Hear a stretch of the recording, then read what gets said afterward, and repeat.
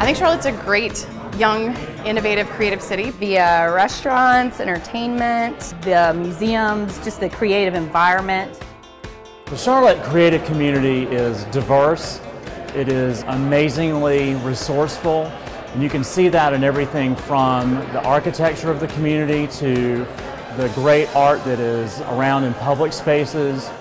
Charlotte understands the business opportunity that the creative class has to offer, and you see that's what's exploding in the city in terms of entrepreneurs, creative organizations, that it's drawing people here for the quality of life, the willingness to accept people who are different and take advantage of those business opportunities. Charlotte has allowed for arts organizations, small arts organizations like mine, to be a part of the community. I think our size makes it a great place to come in, get involved early, be a part of something bigger. We have so many fantastic, untold stories of individuals, of innovation, of entrepreneurship.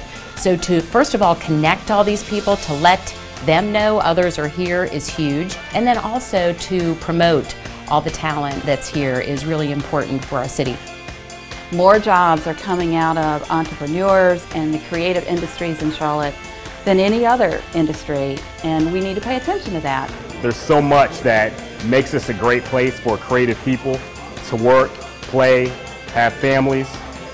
That's who we want to be. That's who we want to present ourselves. We want to attract talent, we want to attract innovative businesses, and we want to make sure that we put Charlotte on the map as a place where creativity and innovation can happen. We're very, very proud that the world will come to see that the creative community in Charlotte is what makes it possible for this community to be the city that it is, and for us to be able to host the 2012 Democratic National Convention.